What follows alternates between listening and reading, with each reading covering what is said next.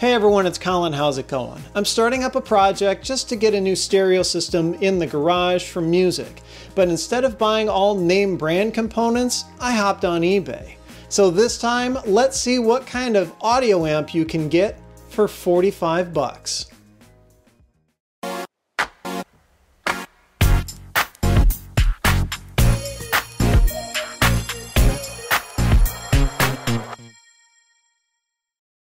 Alright, so I'm working on setting up just some music in the garage. I've got kind of a cheap boombox shelf system thing in there now, and it's kind of on its last legs. So I wanted to do something a little bit better, and this is actually going to be part one of a very short series. There's another part that's going to be coming up at some point in the future where I talk a little bit more about what I'm hooking up. But as part of the prerequisite for it, obviously I need an amp, right? For any sort of stereo system, you need an amplifier, and obviously you need speakers and other stuff too. But I didn't really have a suitable amp. And I could have gone out and bought like a stereo receiver, like a proper thing, but those are gonna cost a bit more money. And the other thing is those are typically pretty big. I don't need like a home theater size receiver out in my garage. It's a small garage. I want to take up as little space as possible. And this is just for background music for when I'm like working on the car or projects or whatever. So I went out and I decided to look up what eBay has to offer. There's actually quite a bit out there. This is what I settled on. It showed up pretty recently. Let's take a look at what's inside the box and just kind of an overview of the actual product itself. See if it's worth the 45 bucks that I spent on it. To start, we've got power brick. A lot of these smaller little amps are gonna have an external power adapter. As far as I can tell, and this one seems to be reasonably decent-ish quality, I suppose. I'm not asking for a ton. One thing that's a bummer is the power cable is permanently attached. I was hoping on the AC input side that it would be like one of those kind of figure-8 type of cables like you see with laptop power bricks. This one, the wires on both ends are permanently attached. This one is 12 volt, 5 amp, and that'll matter. We'll talk about that in a little bit. But I think this is going to be a reasonably decent power supply, at least to get me started. The upside is it is a standard barrel connector on the end, so if I need to swap it out for something else, well, I can do that down the road. What else do we have? Let's take a look at the amp itself real quick, I guess. So it's this kind of nice, honestly, this is kind of nice looking. Red aluminum anodized chassis. I have a feeling this is kind of just a stock enclosure. Like you could buy this enclosure to put any other random electronic project you want in. I don't think it's manufactured specifically for this particular product. There are just a ton of little amps like this all over eBay with various capabilities and power ratings and all that. You've got a regular 3.5 millimeter analog audio inputs if you want to plug in a headphone cable kind of thing to play off of a music player or whatever, you can totally do that. But this thing also has Bluetooth built in. Apparently it doesn't require a password, should hopefully have somewhat decent range. The idea is I just want to go out in the garage and turn this thing on and, you know, like fire up Spotify on my phone or whatever, and then just forget it, you know, and let this thing just go for a while I'm tinkering around with whatever. So Bluetooth makes a lot of sense to have built in. DC jack input, thankfully it's center positive. They aren't doing anything weird with center negative. I hate those drive me nuts. Anyway, and then output jacks, these are banana plugs. But looking at them now, one, they're crooked. You see they're not perfectly spaced. So did someone like hand drill the holes that these go in or something? I don't know. These are awful close together. I don't think the banana plugs that I have, I've got some spares. I think they're actually too big to fit side by side with the spacing on these connectors. I kind of wish they had just gone with regular spring terminals on the back here instead of the bananas, but whatever. Anyway, what else we got? We got the power brick. The box comes with some other stuff. They gave you a nice 3.5 mil audio lead. Okay. Probably not going to need it. I've got a drawer full of them, but thought that counts. They've got Oh, mini jack to RCA cable. And then one last thing in the box here. Let's take a look. I think it's the spec sheet, which is probably useful information. Super mini size. But they put, it's upside down. They put the picture of the amp upside down on the spec sheet. Were they okay? But like, it's got the feet. They intentionally, why? They intentionally put the picture upside down because it's showing the feet. It's not like they took a right side up picture and rotated it. Output power is 50 watts per channel. So it's supposedly 100 watts total, 50 watts per channel. I don't think it'll do that. And terminating impedance is 4 to 8 ohm. That's pretty normal. I'm not surprised by that, although I suspect this thing will definitely not be able to do 50 watts at 4 ohms. Even then, even if this is only 20 watts per channel, it's not like I'm going to be driving a gigantic stereo in my garage or anything, so this is actually plenty. Input mode analog, well, except for the Bluetooth, and then power input. See, here's where things get interesting. So they're talking about it can take anywhere between 12 and 24 volts. The power output you get out of an amp like this, because this is a little Class D type of amp. It's literally just an amp on a chip instead of being a more traditional like Class, AB type of design. A lot of what this amp is going to be able to do is going to be dependent on what power you feed it. So this power brick, I mean, yeah, it's 12 volt 5 amps, but this amp would probably do a lot better if I went out and found like an old laptop power supply, something that's like 19 or 20 volts that can crank out that same, 5 or 6 amps, just basically give it more juice and a higher voltage. This amp is going to be a lot more capable. So maybe that's something I need to keep in mind for the future when I start getting this all put together. If this thing seems like it's a bit underpowered, and if you decide to go out and buy a little amp like this and it seems like it's just not cutting it, try taking a look at the power brick and see if maybe it's undersized for what you need. All right, so that's what's in the box. Not a whole lot more. I guess we can put some of this crap back. Bin to go away. All the cables. I suppose, you know what? Let's at least see if this thing turns on, right? Probably a wise idea before I go and start planning my stereo system around this thing.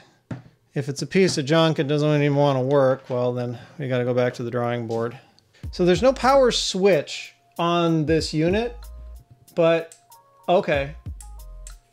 So it's one of those clicky on-off kind of volume knobs, which is really nice. So you just click it to turn it on and then volume up, down. I like that. I was afraid that this would be one of those, like, it's just on all the time types of deals. Because I don't need it on all the time, right? That's just a waste of power. So plug this guy in. And okay, well, it's not starting on fire or anything. That's a good sign. The power LED is on. But the switch is off. Is this, maybe it's just to indicate that it's getting power or something? I mean, so the thing's got Bluetooth. Where's my phone? It's showing that it's ready to pair.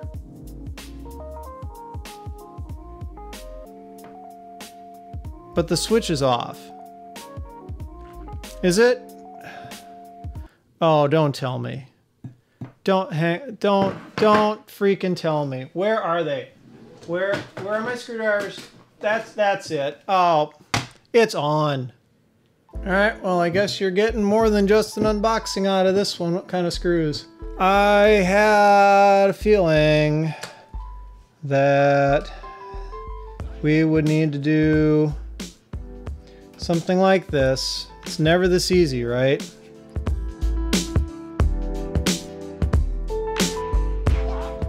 All right, lift the lid here. And yeah, it's about what I expected. The board slides. Okay, yep, so the board slides into the bottom part of the aluminum thing. Let's get that out of the way. These are just soldered on there. Not too awesome of soldering, but not too horrible either. So likely we've got some power filtering. This is more likely than not going to be the actual amp chip itself. Under the heatsink, we'll pull that. So they've got a few things going on with this Bluetooth module. You can see there's an antenna lead that goes to that external port where the little rubber ducky plugged into. That's just going down here and soldering to the board. This board is an all-in-one kind of module, it looks like. So it's got these little cutouts on the side of the PCB to interface with solder pads on the main PCB here.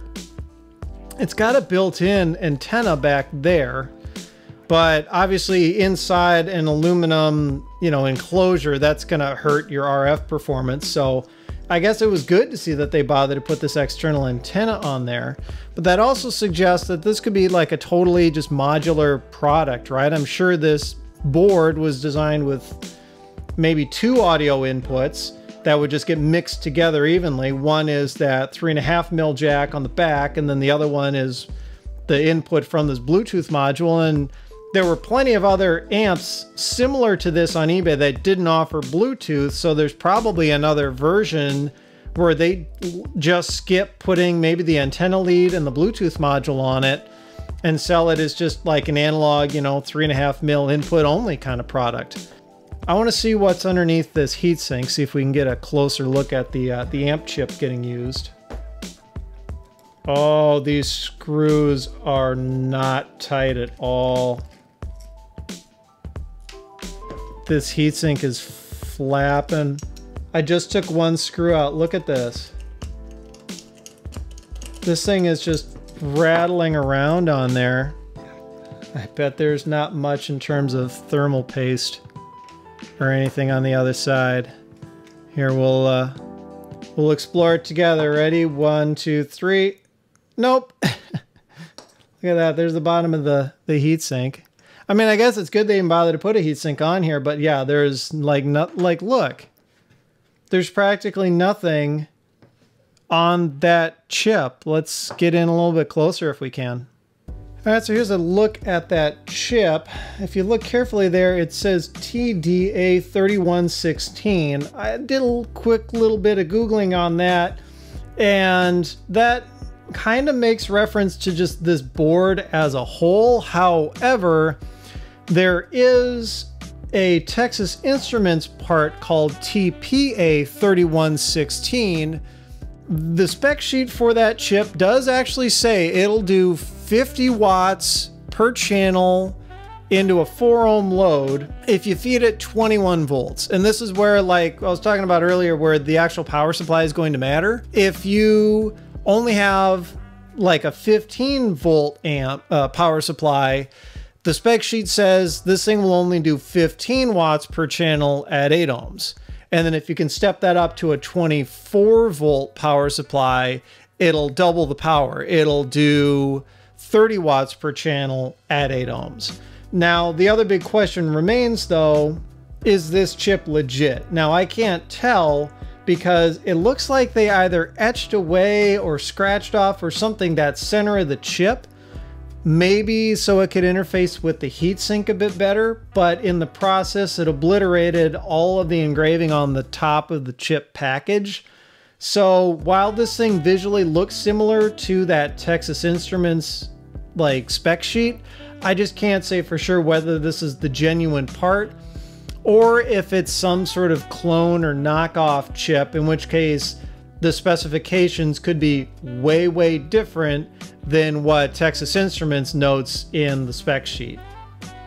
I want to figure out what the deal is with this switch. So if you look at the switch and volume potentiometer, this is going to be what they call a dual gang potentiometer because it's controlling 2 channels at the same time, in this case left and right.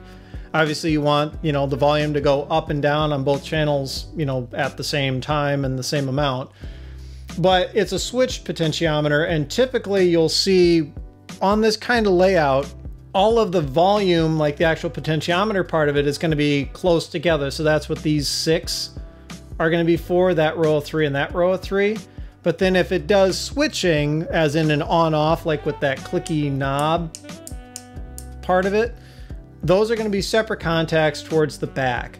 What I want to figure out is, like, are those hooked up to anything? And if so, what? Part of what I want to look at is the actual just layout of this board. Thankfully, because it's two-sided, it's pretty straightforward. Obviously, we've got a really nice clear view of the back. Not a whole lot going on back here, just a few random passives. This side, there's going to be some components covering traces and all that, so it may not be quite so easy if we have to figure stuff out on this side. But I figure, you know what, let's just start by looking at where the power comes in, because traditionally when you switch stuff, you're going to switch it on the positive leg, and you're going to switch it as close to the source as possible. So looking at the back, here's the DC input jack. So that corresponds to these pins. I think this third one right here, I should have a spudger for pointing to all this. This third one right here, I think is just for physical support for the jack. It doesn't connect to anything. But you've got this side and this side. Now, looking at the layout of the solder mask and the traces on this board, I don't think it's much of a stretch to presume that the big, like, kind of yellow-orange section in here on this side of the board is going to be the ground plane. So by tracing out where everything goes, it means that this lower trace coming from the DC input jack is likely going to be ground. And so that means this other trace is probably going to be positive. And that especially kind of, you know, is confirmed by the fact that it doesn't intersect with any of these other ground traces. This is kind of a weird layout with the way they had to do it up and down and around and stuff, but who knows, maybe their board layout software just did it this way. I don't know. But we've got a component here, looks like this big cap. I'm guessing that's for filtering across the two sides, and then it proceeds on and branches off into 2 places. The positive side then goes to this via, which that via is going into here, if you can see it. And then it looks like that's what powers the chip. So that's how the chip can accept pretty much any voltage input that you feed it. The power from the DC input jack literally just goes straight through that via to the other side of the board and into the chip.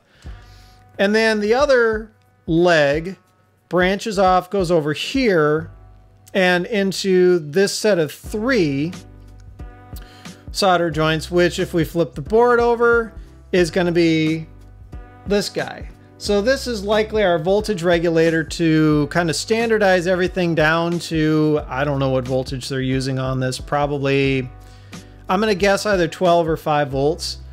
So where does this switch come into play? Like, we've got the legs for it here, and they've got solder on them, so they soldered it down, but what do they connect to?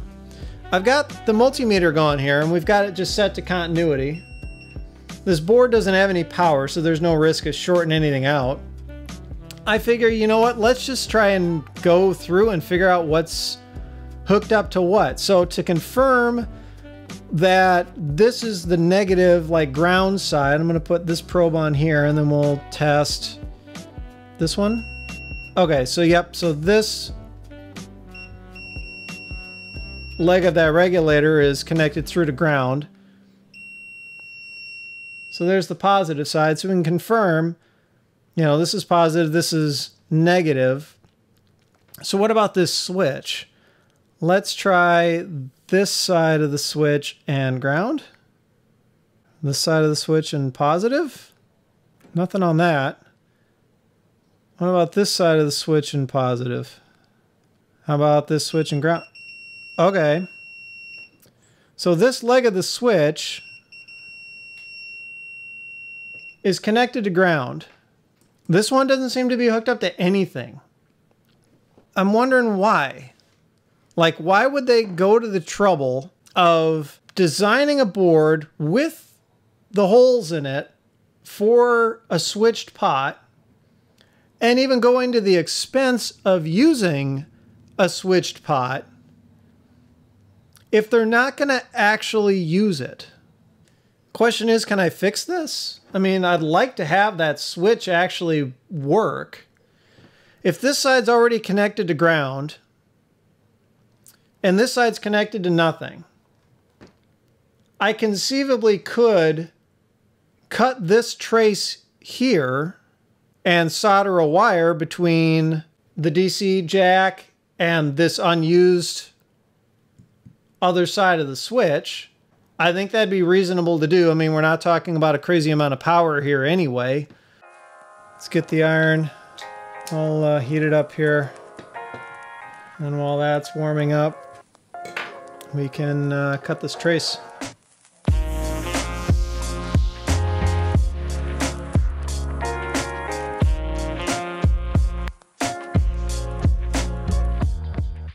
All right, so I'm seeing bare fiberglass in between on this trace. So let's test it with the meter here.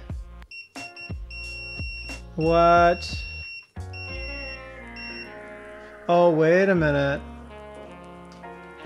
Look at the top side. See the leg coming out of the side of the DC jack? It goes through the board, and that's this one on this trace that I'm cutting. There's another ground plane on top up here. So this is the negative, like the positive is this one in the back, center positive, sleeve negative. It's going through the side of the board to that trace onto the underside that I so indelicately cut. Focus you, there. So this one, like this connection should be toast now. That looks pretty well cut to me, but on this side, what's with this? Because of the cap being in the way, it's kind of hard to tell where all these traces go. Why didn't they do a couple of dedicated traces going into the switch on this potentiometer over to like positive on the DC input jack? I mean, that's the most logical way to do it, because then you're turning the entire unit on and off that way. It's almost as if they've got this rigged up where it literally just turns the amp chip on and off, and the unit has power the rest of the time, including Bluetooth. Like, why would you want to leave the Bluetooth module turned on all the time? This doesn't make any sense to me why they would possibly engineer it this way, unless it's, again, some kind of bizarre side effect of this being a modular kind of board where you don't always get Bluetooth. Maybe they even have versions of the board where they don't bother putting the power LED on there. And so, you know, they figure, well, you know, at some stage later on in the board revision, they went, well, we want to be able to add the Bluetooth, so they just, you know, put this section in to put the module in. But they didn't think, oh, well, shoot, you know, with the switch turning on and off, it only turns the chip itself on and off and not the Bluetooth module. Ah, screw it, ship the thing anyway. This board layout just befuddles me. I mean, I'm sure it would make more sense if I literally desoldered everything off this board so I could see all the traces, but ain't nobody got time for that. So, all right, I couldn't help it. My curiosity got the better of me. I desoldered that capacitor, which incidentally, this thing looks like it's almost like it could be used.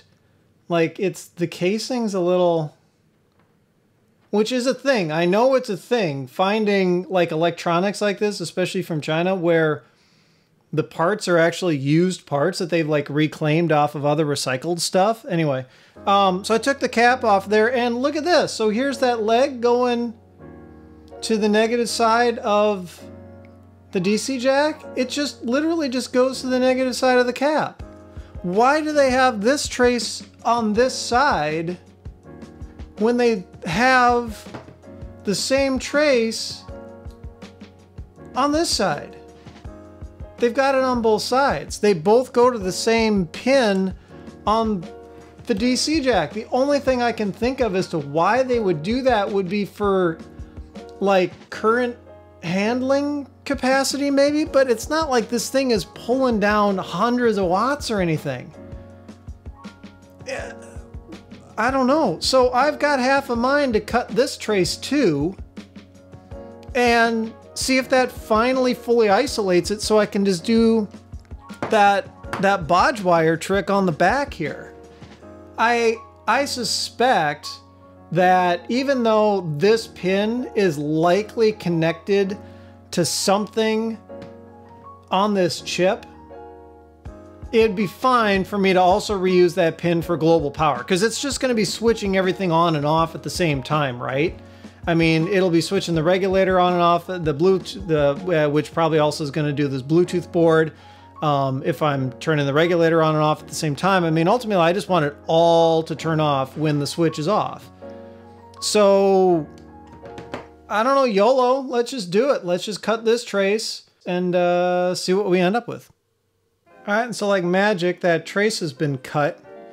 Let's get in there and confirm. No continuity. None at all now. Finally. So let's solder the cap back in and then do that bodge wire and see where we get. Alright, so I went ahead and just got all that work done because it's boring watching me solder. I did use flux for those who like to give me shit about not using flux. So I've got the bodge wire on here. I've got that trace cut. I put the cap back in place. I managed to get some flux all over, so I've got to clean that up because that stuff is sticky and annoying. But anyway, okay, fingers crossed. We've got the switch in the off position. This will either work wonderfully or this thing will blow up in my face. Will we let the smoke out? And I don't want to leave this on for very long because remember, I don't have the heatsink there. But it turns on. Turn it off. No red LED. I think we have a winner. Let's clean this thing up and button it up and test it out and make sure it works for good. Oh, and before I forget, I need to deal with the whole thermal situation on this chip. I don't like the idea of just throwing that heatsink back on there with whatever minimal bit of whatever that is on the chip. I don't know. I'm not even convinced there is anything on that chip. So I went digging through the parts drawers and I found an old tube of Arctic Silver 5. This is probably way nicer of thermal paste than this little amp deserves, but it's what I got. It's what I got. So, you know what they say, the bigger the gob, the better the job. No, I'm just kidding. Oh, damn. Yeah, that's too much. Okay. Well, we'll clean that up. That all kind of came out in a hurry. Okay, so I got that cleaned up, and let's just all take a moment here to bask in my stupidity on multiple counts. One, probably approaching this whole project the wrong way. I'm sure there's thousands of you out there yelling me about, oh, that bodge wire never worked, it'll blow up all your everything, and the world will start on fire and all that. But even just from like a very minor sense, like why didn't I just put the heatsink compound on the heatsink itself? So let's just try to get a small amount like right there, like that. I mean, that's more than what this thing came with, and that's plenty. And before more of this goes all over, I'm putting the cap back on. You go over there. I'm trying to line this up. This heatsink isn't even centered with the chip. I'm looking at like where the holes in that pad line up, so you can see it there. Like, if I flip it around and I put that thermal paste dead center, see how it's off? The chip isn't even centered with the holes for the heatsink. It's slightly off center. What?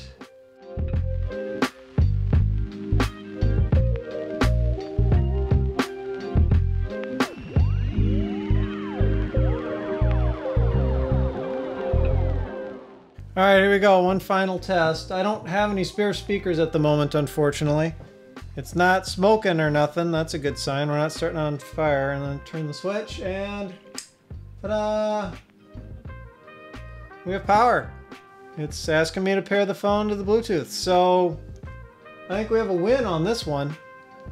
That's absolutely bizarre that they designed this the way they did. I mean, I'm sure there's a reason. There's got to be a reason. And it could be as simple as, like, they just kept iterating on this design and realized that they painted themselves in a corner and said, screw it, and they don't care.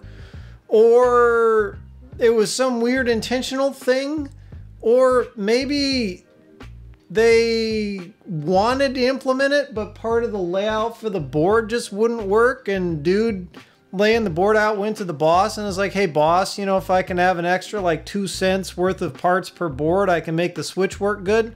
And boss man was like, no, I don't care. I don't know. Clearly, I'm sure in one way or another I did this wrong. I'm sure that was totally the wrong way to fix this issue, but it's the most obvious way that I could think of based on what I perceived the layout of this board to be doing.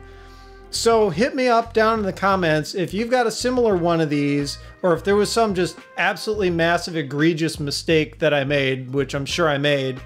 Let me know how I could have done it better. Maybe I'll revisit this one and fix it up right. At some point in the future, there will be kind of a, not necessarily a part 2 of this, but another video in this mini series, very informal thing where we talk about the rest of this little stereo system that I'm putting in my garage. And I've got some more audio engineering, hacking, soldering kind of work to do, which I think I've gotten my head relatively wrapped around, but we'll see where that takes us.